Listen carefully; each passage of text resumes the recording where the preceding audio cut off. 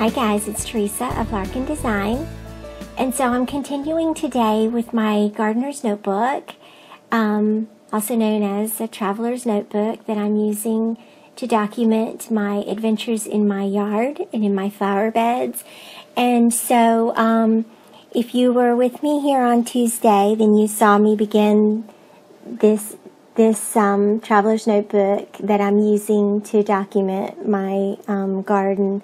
And so I'm just continuing today with a second entry into this notebook, and I'm working with my May 2016 Gossamer Blue kits, namely the scrapbooking kit and the Life Pages kit. And so I am using some of the tags that come with the flowers when you purchase them from your nursery and inserting those in the book as an insert using washi tape. And so you can see me here just trying to line it up and get it put into place in the notebook.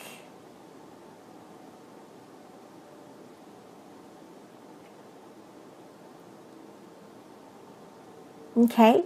And so I've chosen some patterned paper, the striped paper from My Mind's Eye Hello Gorgeous. That's on the left-hand side of this layout. And then this is my photo that I plan to use on the right-hand side. And so this is sort of my formula. Patterned paper on the left-hand side with embellishments. The flower tag in the center as an insert. And then the photo and embellishments on the right hand side on top of gelatos. So I've just added a couple of colors here, and then I'm blending those in a little bit, and then I will dry them real quick. There we go.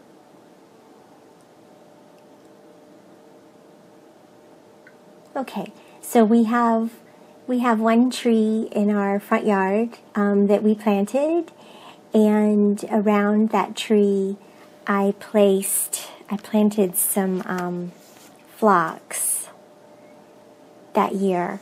So I'm just documenting those here, and I'm going to add a couple of the embellishments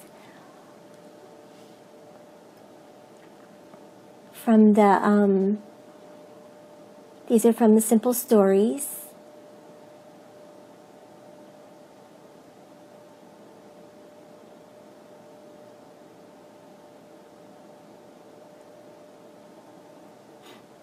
Okay, and I chose the Dream Big with the cloud on purpose because these flowers did not make it.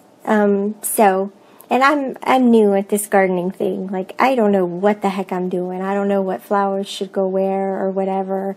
So this is all kind of new to me and trying to figure out what works where.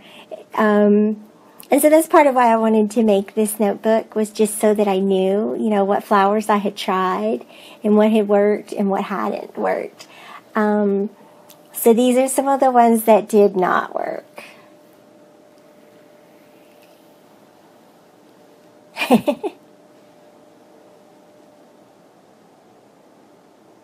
So I'm going to just use some of these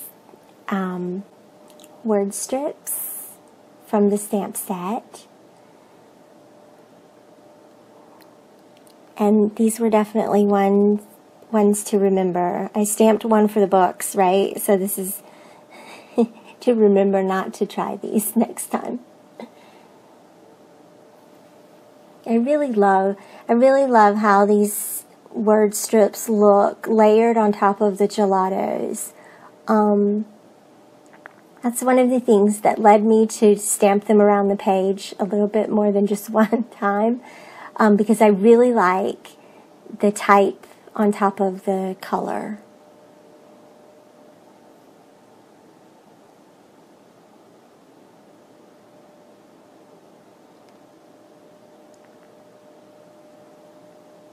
And then I'm going to do this washi strip on the side again, just like I had done on the previous layout. And that, again, that becomes a home for some embellishments. Okay, moving on to the next one. I'm just going to do two layouts for you today.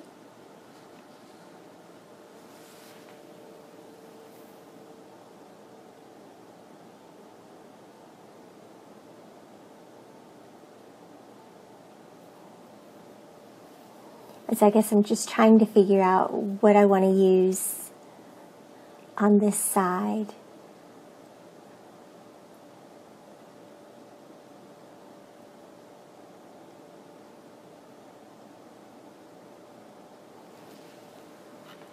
I don't end up doing it this way. In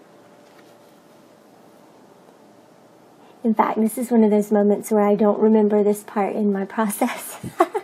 I don't remember cutting that lined paper. So, but I know that I want to use one of the 3x4 journaling cards. That is one of my goals. And so I like this little ledger card. Man, I love that little ledger card. I wish there were more and more of those.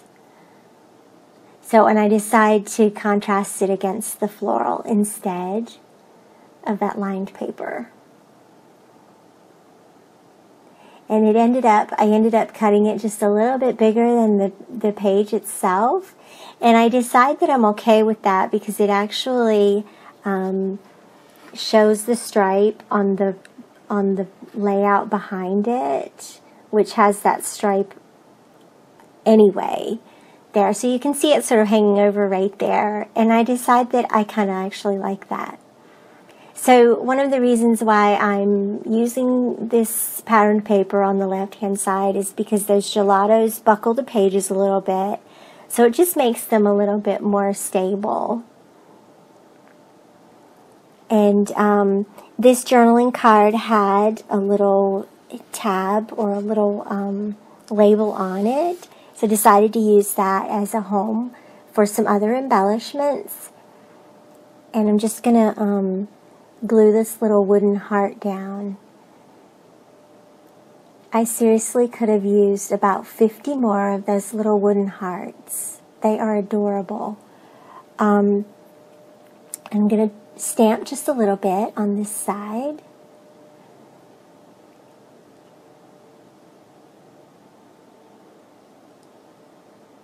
And I'm thinking a little bit about what I want to write on this page. But I also want to get the embellishments down. And then there's a little bit of serendipity there where that heart accidentally stamped on the page, and I didn't intend for it to. So I just made little stamped groupings of those hearts. Call that serendipity. I don't know. So I figured out that what I was going to document on this layout is my gardenia that we planted. And so this one has some significance to me, some emotional significance here, that I always wanted to have a gardenia. I love the way they smell, and I always wanted one by the front door because I wanted to be able to smell it when you walk in the front door. And they also have some significance to me from growing up. My mom always had a gardenia, and so I wanted to journal a little about that. And what I wrote is, ever since I was a girl growing up in Antigua, I have wanted a gardenia. Mom had one, and gosh, it always smelled so good. I'm so excited to have my own. So, you know, this is a cool thing about gardening, is that sometimes it does remind us of people and places that we love. So this becomes kind of an important layout here. I'm just going to add, I love this little pink bird from the Hello Gorgeous collection. She's adorable. So she belongs up there with a little banner. And then I'm going to call that side done and move over to the next side. And so I'm just going to add a little bit of color using my gelatos and some water again. And my goal with deciding where to put the gelatos is just like where around the photo do I want it to show and to provide sort of a home for some of these embellishments and for some of the stamp sentiments. So there we go. There's my photo of our little gardenia.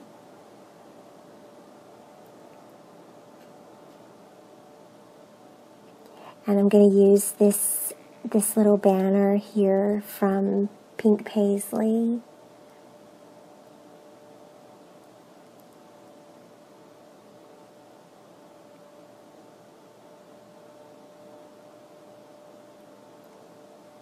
And a little circle embellishment. And you'll see me add a couple of other things to this page to finish embellishing it. Although it could be complete just as it is. But here's my word stamps that I love. I did absolutely just love using these on the color, layered on top of the gelatos. It's really cool. And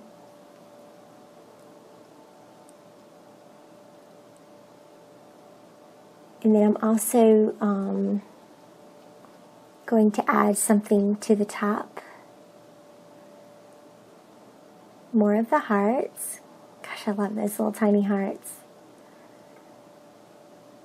I could use those all day long. One more little one there.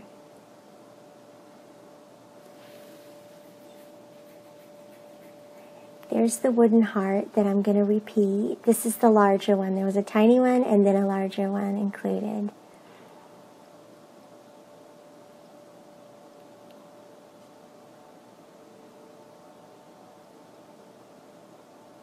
And that just about wraps up this layout. So I really thank you for watching and for following along. Be sure to leave me a like and a comment and subscribe so that you can get all the latest videos from my channel. And then I will be back on Monday with an art journaling layout for you. Thanks so much for watching, you guys. Bye-bye.